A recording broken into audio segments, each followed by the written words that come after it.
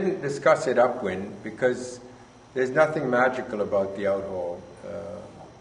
It's treated exactly the same way as the bite standard rig, the radial rig, and the laser, all the way out when it's very, very heavy. But you do need to have some shape in the bottom in light air. There are two positions on the sail for the skirt. In heavy air, you use the back position, but in light air, you need to move it to the forward position.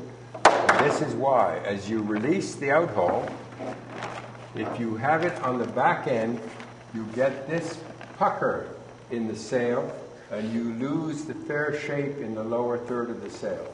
So it's necessary to take it off that one, do it on both sides, so that you are able to get a smooth shape in the bottom of the sail.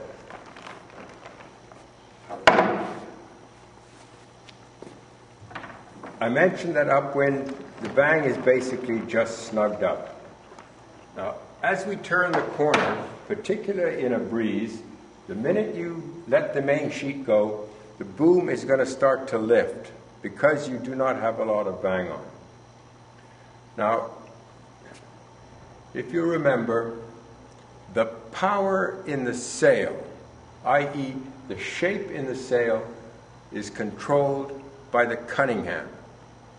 The power in the boat, which is how open or how closed the leech is controlled by the main sheet. When we go off the wind, you want to be able to control both the power in the sail and the power in the boat with one control, and that's with the vang. So the Cunningham is released. You don't want the mast artificially bent by the Cunningham and flattening the sail more than perhaps is necessary. So the Cunningham is released, and everything off-wind is done with the vang. The vang now controls the boom up and down, tightens or loosens the leech, and at the same time controls the amount of bend in the mast due to pressure on the leech, not a load on the Cunningham. So this becomes the key control off the wind. Before you get to the weather mark, the vang should be loaded up so that once you turn the corner and release the main sheet, the vang is going to pick up the load of the leech, and as you bear away, the boom will not lift, because if you bear away without vang and the boom lifts, the top of the sail will blow forward and it'll take you straight into weather in a weather roll. Beam reaching, you release the outhaul, put some shape in the bottom of the sail, release the Cunningham, straighten the mast up, put the vang on to close the leech so that you now will set it up with a straight mast and a tight leech and a full, powerful sail. That's light air sailing. As the wind starts to increase, just like you did in the bite standard rig, the outhaul will have to be tightened. You'll have to put more vang on to flatten the sail, and at the same time, you'll probably have to drop the boom down further because you're sailing with a tighter leech now that you're vanging it. That's broad reaching. From there now, we're going to move to downwind and the trim of the boat off the wind.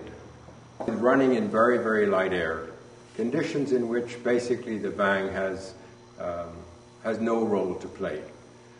If we look at the way that this sail is set up and look from the tip of the boom up to the top of the mast, you'll see that it's in a straight line with the mast.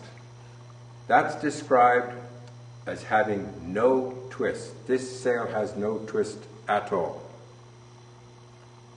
In very light air, the more twist you have, the faster the boat goes. With more twist, as the wind increases, comes more instability. But in the very, very light air, what we're trying to do is get rid of that straight leach, and to do that, basically, we don't need any vang at all. Now, I don't have any wind in the sail, so I'm going to try and do it with my hand, but without the vang, the boom will rise, and the sail will be pushed forward by the wind, and you will find the top of the sail will fall forward, and there will be a lot of twist in the sail. That's no twist, and then that's a lot of twist. And in very light air, that's what you're looking for, maximum twist.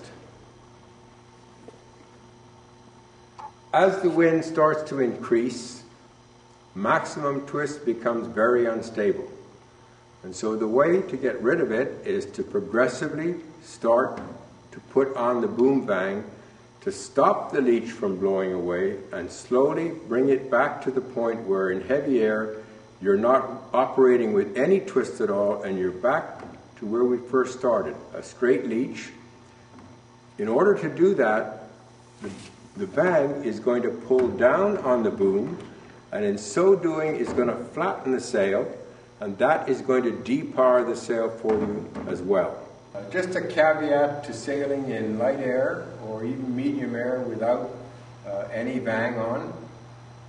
As I mentioned, it's very fast, but there is a situation which arises more often than not without any vang, where you can find yourself in the middle of a jibe, and because there's no vang on, the top of the sail will be over on one side and the bottom will have actually jibed on the other.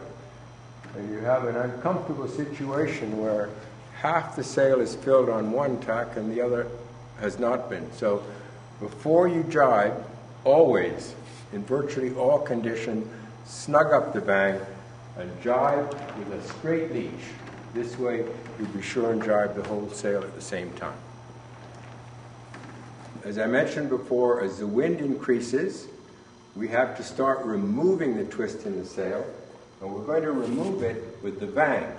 And as we do it with the vang, you'll notice that the mast is starting to bend, and now we're bending the mast with the vang and not with the Cunningham, but we're getting the same effect of a flat sail that we were getting before with the Cunningham. But now it's been done with the vang off the wind. The sail has been depowered, the leach is straight, and you probably have your stability back, whereas before, if you didn't do that, you would find the boat very difficult to control as the wind increased.